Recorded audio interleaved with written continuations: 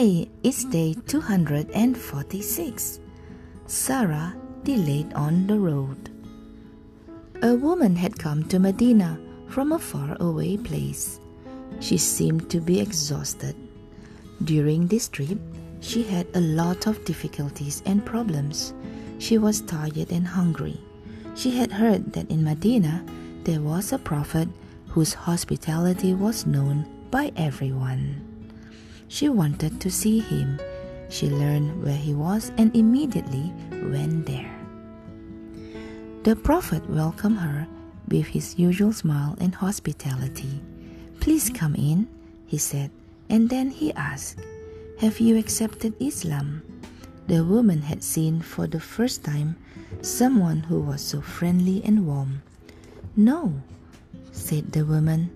"Then did you come to Medina to settle down here?" he asked. "No, I'm not intending to settle here," she said.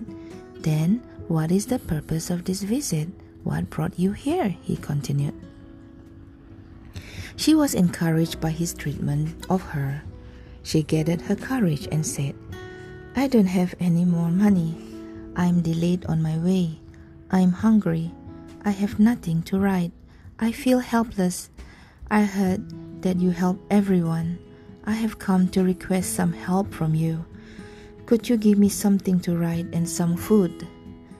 The prophet was truly merciful.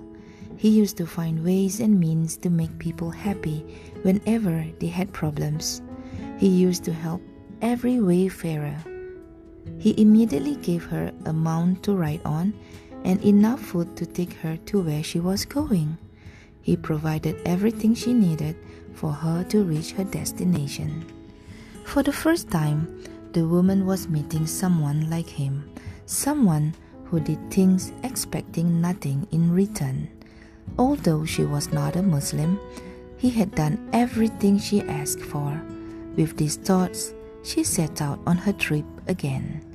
The prophet, by treating her in this way, had shown once more how valuable human beings are and whether they are Muslims or not.